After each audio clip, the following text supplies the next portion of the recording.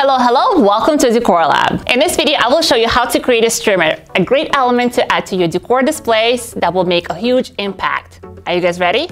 Let's get started. So first, let's go over tools and materials you will need in order to create one. So the main material for the streamer you will need is a simple tablecloth.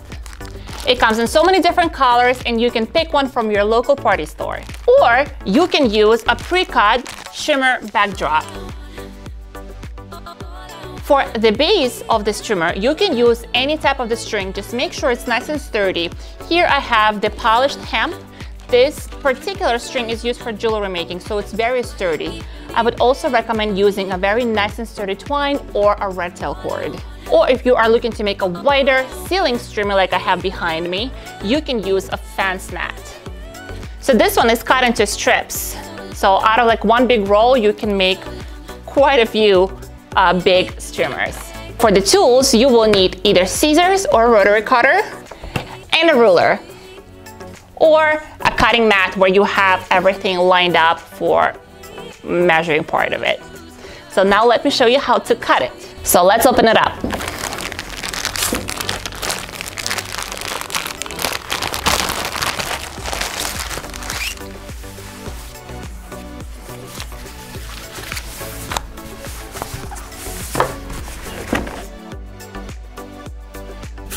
So here, I want to make sure I align the corners of each side of the tablecloth so I don't have to cut as many, because I have them layered here. So in one cut, I will be able to get several rows. So we will be creating the little strips of size 1.5 inch. So basically, if you do have the cutting mat, you can just align them at the mark. So if you want to align them on the mat, on the cutting mat, so you would align them at the even number, and then we would cut it at the mark of 1.5 inch, right? So here, just go like this, and then we place our ruler on top. And with a rotary cutter, now we're going to slide along the ruler to cut our strip.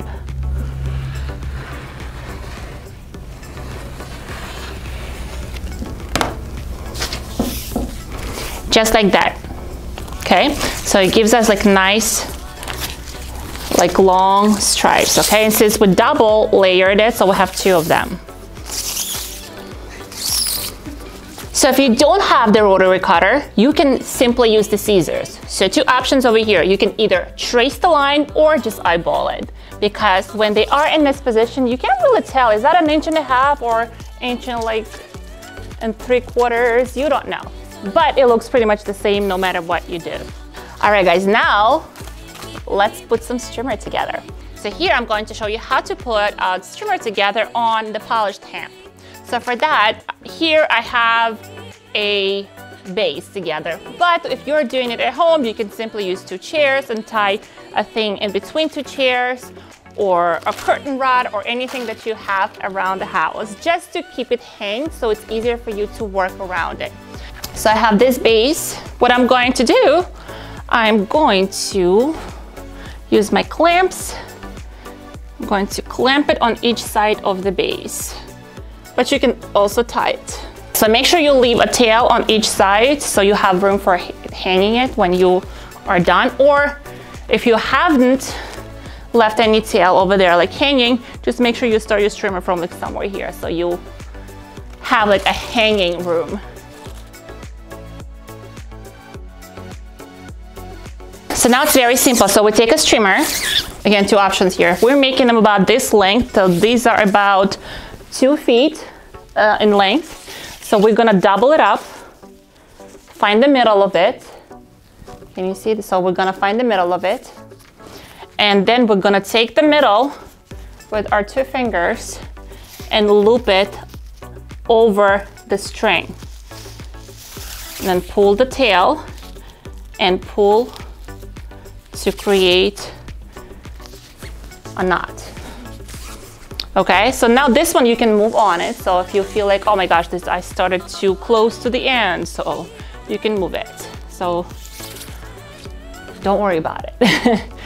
And basically after that, you just put them next to each other, and basically you're like weaving your streamer on the string, and make your way from one side to another.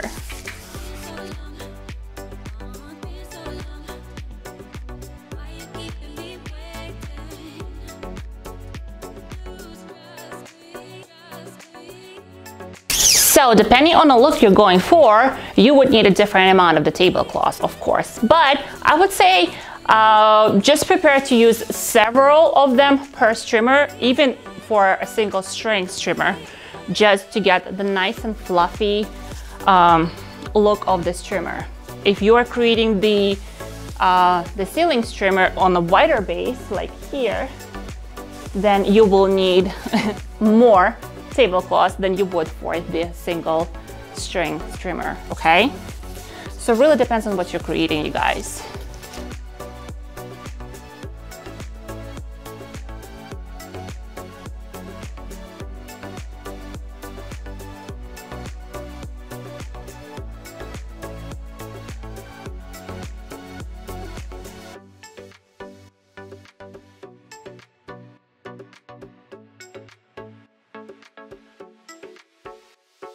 All right, you guys, so this is what it would look like. So basically that's your final product. Here you can make it as long or as short as you would like it.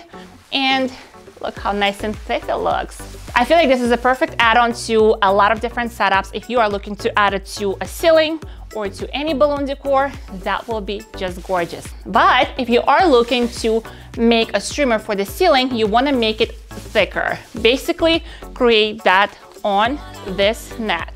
So here I would just tie a streamer on each side of this square. Let me just show you how to do one so you understand what it looks like. So basically you would look which way this net would originally curve towards. So that will be the outside of your streamer. So basically you will be tying it to the square, making sure that your streamer hangs on the outside part. So we'll take the streamer and then basically follow the same technique. Just loop it around one side of the square and thread the tail out and pull on it.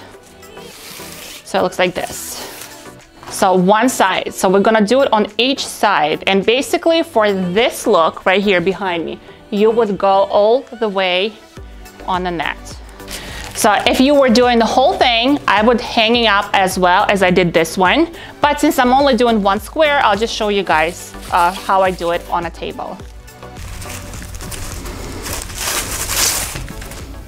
So here you can see that we tied one streamer on each side of the square.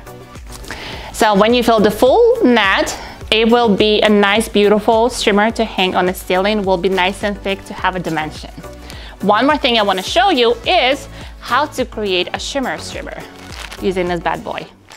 Okay guys, so speaking of the shimmer streamer, this is what it would look like. I love adding them to my installations. So they look beautiful on balloon walls or just add it to your balloon garland or any kind of setup. Again, if you would like to make it for the ceiling, I would still use the wider net. But here, I'm not going to make it. I'll just tell you how to make it, okay? So here we're using the same net, but we're only using a line of one square. So we cut the line of one square, and on that square, we tied 3 strings of streamer on each side. So here I have 3 strands, but we all tie them in one knot. So how to cut the strands here, if you buy it in a package like this, so you can buy these things on Amazon. We probably can leave a link for that. Again, it comes in so many different colors. All of these curtains come with the base, like this. You don't need that base, so you would cut this base off and work with just the strands. So you cut this part off, and then you will be left with an 8-foot strand. Since we do not need the 8-foot strand, we cut it in half to have 4 feet long strand. Then we take 4 little strands that will be 4 feet long, and then we tie it to the base, on each side of the base. So after you're making a final knot, like in the middle of it, the length of the final product will be 2 feet. So if you want to make it longer, so you just don't cut it in half and just play with the length of the streamers as you apply it to the base. But if you are looking to like mass produce it and have several different streamers like I have in the back of me and have them in the same length, this is the way to go. And here you have it, you guys, a little tutorial for you on how to make streamers. Keep in mind that they do take some time to create, but remember that as soon as you create it, you can keep on using that over and over again.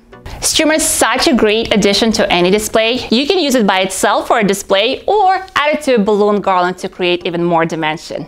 By the way, if you are looking the ways to create a balloon garland, you can find it over here. I hope you found this video very helpful, and I will see you in the next video.